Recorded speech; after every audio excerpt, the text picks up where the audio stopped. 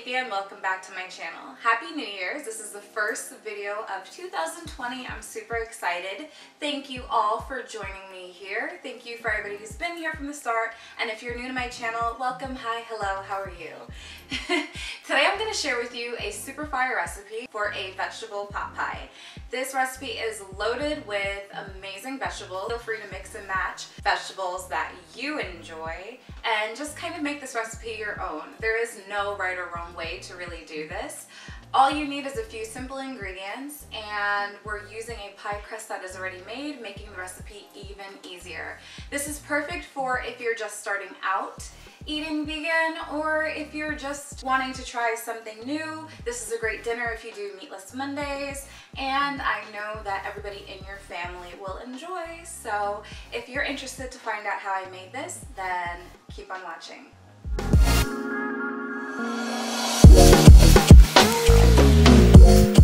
I've already chopped and peeled all of my vegetables. I'm going to be using baby bella mushrooms, butternut squash, celery, carrots, and potatoes. And I've also sliced a whole white onion. In a large pot filled with cold water, we're going to add our diced potatoes, butternut squash, and carrots. We're going to put this on the stove to boil for about 8 minutes. We don't want to cook the vegetables entirely. We just want to cook them enough so that they aren't crunchy when we add them to our pot pie filling. In a non-stick skillet, we're going to add about 1.5 tablespoons of vegan butter. All the measurements for this recipe will be in the description box along with the entire recipe, so be sure to check there for the full recipe. We're going to let the butter melt, and then to that we're going to add our onions and our celery. We're going to give that a good stir and let that saute for about 1 to 2 minutes.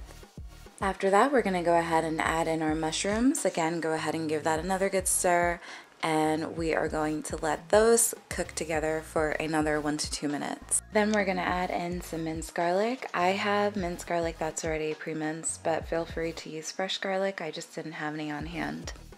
Now we're going to add in some fresh herbs and spices. I love cooking with fresh herbs and spices because I feel like it adds so much more flavor to your recipes.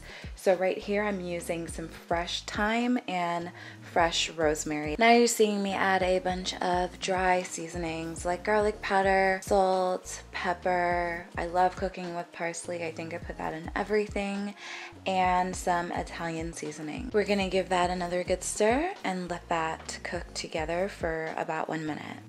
Now we're going to add in our flour so that we can create our thick, rich, creamy, delicious sauce for our pot pie filling. Go ahead and give that a really good stir. You don't want to burn this, so just keep stirring it frequently until the flour kind of dissolves into your vegetable mixture. And then we're going to begin adding in our veggie broth. I kind of do this a little bit at a time.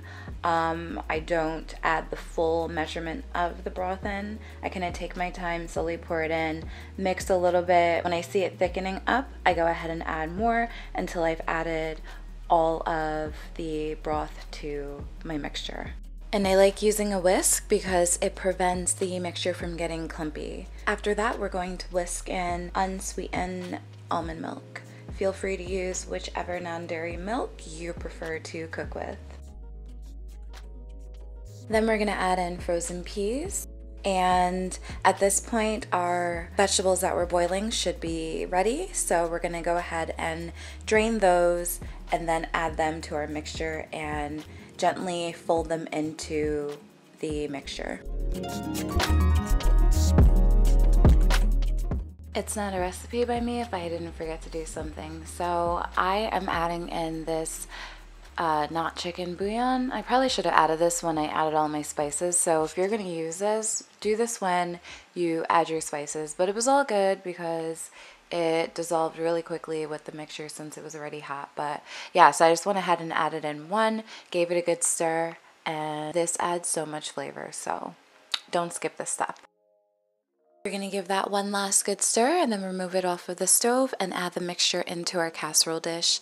Then I am using some store-bought pie crust. Feel free to make your own pie crust if you've got the time.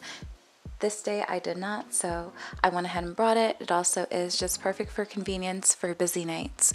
And you can find pie crusts, right, already made pie crusts at any grocery store.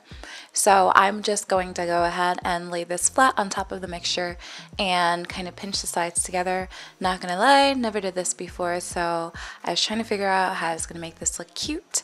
And yeah, I'm just kind of just pinching the sides together to create a little crust, and then I went ahead and pierced the center with a knife. I wasn't sure if I wanted to do this because I didn't want to ruin it, but it worked out well, you know, just for a little added ventilation.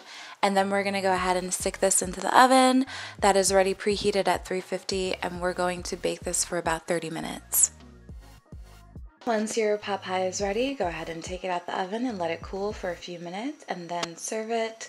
You guys, this has definitely become one of my favorite recipes. It's so comforting, but it's filled with so many vegetables. Oh my god, that makes me so happy. So it is a healthy meal. I definitely recommend giving this recipe a try. You will not be disappointed. Definitely tag me on Instagram. I would love to see your recreations of this.